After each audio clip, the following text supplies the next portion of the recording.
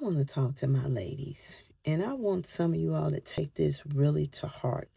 This is not all women, but some of y'all need to get your priorities in order.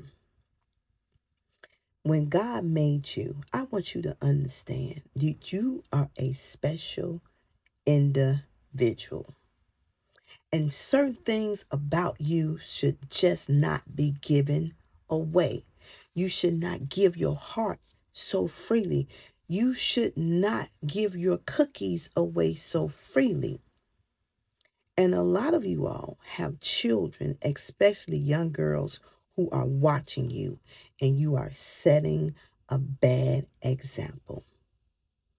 Do you not know that relationships, or maybe you're not aware, is not built on sex? It's not.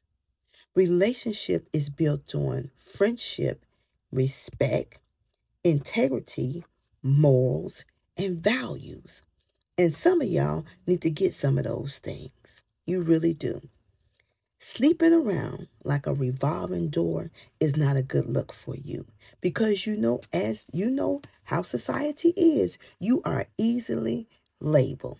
You want somebody to respect you, then you need to learn how to respect yourself. Ain't no ifs, ands, buts about it. I told you, I've said this before, come to the table with some expectations.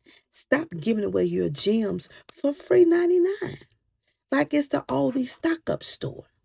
That's not how that works. And soon as he leave you, he's going to go find some woman who will not allow him to do the things that he does. See, we as women have to stand on something, or we're going to fall for anything. We're going to fall for anything. And that's not how God designed it to be. We already know fornication is a sin. We already know adultery is a sin. Your body is your temple. Treat it as such. If you're going to do it, then let them work for it. McDonald's hamburger is not the cost. A White Castle cheeseburger is not the cost. Saying you pretty is not the cost to get in your panties. It's not. Think of yourself better than that. And don't think because he's trying that's love. That's not love. We got love confused with lust. Bottom line, we need to get our act together. We need to learn some things about ourselves. And if we can start pushing back and pulling away, then maybe some of these men will stop acting the way they do.